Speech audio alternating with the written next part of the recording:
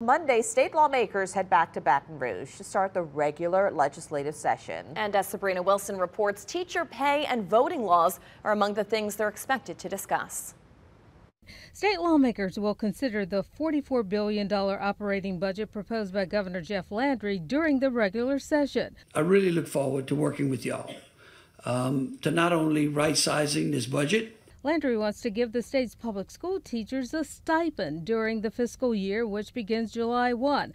But for this year, the amount hasn't been decided. This week, the Board of Elementary and Secondary Education passed a resolution urging lawmakers to continue the across-the-board stipends provided last year under then-Governor John Bel Edwards, which gave teachers an additional $2,000. I mean, the goal is to reward the teachers where we can.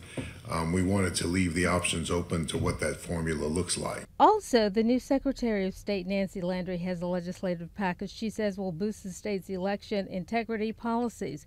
One bill deals with voter canvassing. And it allows us to verify people who haven't had any contact with our office, they haven't voted, they haven't signed a petition, they haven't changed their voter registration or anything in over 10 years. Some others deal with absentee voting. We actually have received complaints from family members of disabled individuals and elderly individuals saying that that their loved ones have been intimidated and harassed by people who are offering to witness their ballot, and so we're are offering to assist them with their ballot, and so we just feel like we need some safeguards there. The question is it a valid complaint? Has someone been charged with some kind of crime? Bruce Riley is Deputy Director of Vote, Voice of the Experienced, which works to protect voting rights. We've not seen any actual issues, and the previous Secretary of State, Ardoin,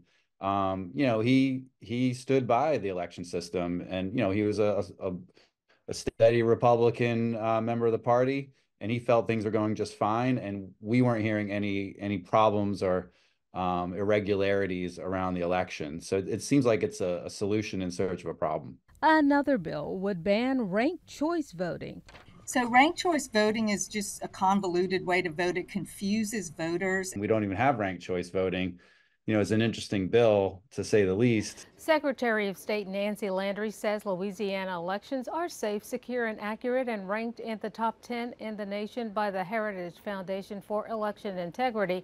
But she wants the state to be number one. Voting rights advocates like Riley say there are some people who think there should be no absentee ballots, but he says it's not going away.